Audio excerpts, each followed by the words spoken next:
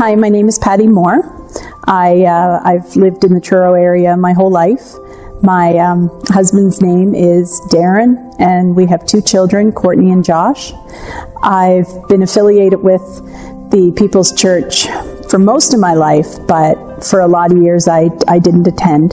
My Aunt Leona is who welcomed or introduced me to the church, and I started coming with my grandmother, Edna Mingo. So they were a huge part of me becoming a Christian. So I guess starting back in 2013, I received my first diagnosis of cancer. It was in my mouth, on my hard palate, a lump on the roof of my mouth, basically. I had surgery and I had to have radiation for that. And it did get cleared up, so all was good with that. But the type of cancer it was, they told me it would return in 10 to 15 years.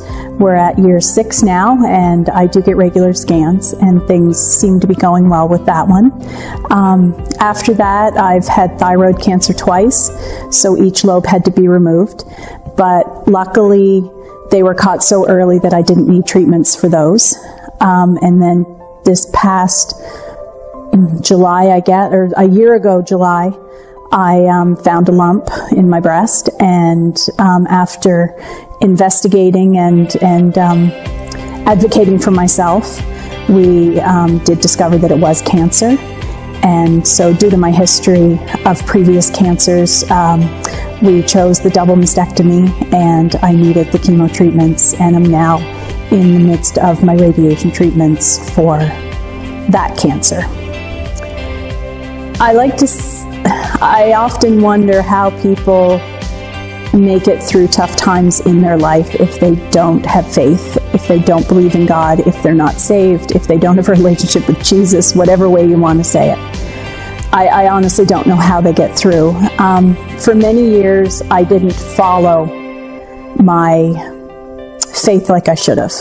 I didn't walk with Jesus. I was saved, but I kind of let the world around me take over my life in ways that it shouldn't have.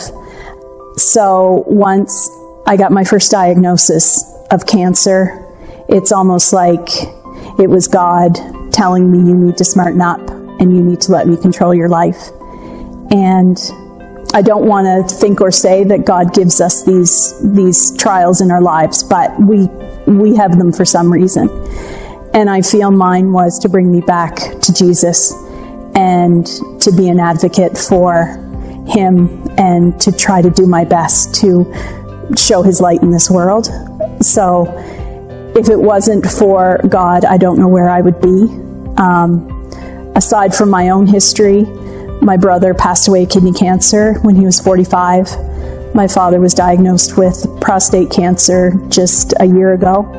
And my mom's had breast cancer twice. So the 4 of us as a family have been through so much, and seeing my parents and their faith, getting them through my brother's passing, it has helped me on top of my own ability to trust God and know that His way is the only way, and to put all of my faith in Him no matter what the situation is. So yeah, basically, I have no control over my own life anymore. I've completely given it up to God. And without that, I don't know where I would be today. So that's that. I like Isaiah 40:31.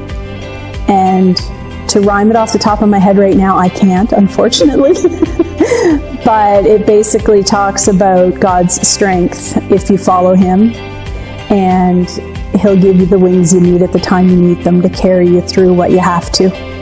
And that you won't faint, you won't be weak, you have the strength that you need. Because people will say to me, I don't know how you've dealt with these last 6 years, and all I can say is it's God that's got me through, it's His strength, because I have no more strength than any other human. But without God's strength in me, I can't do this, so.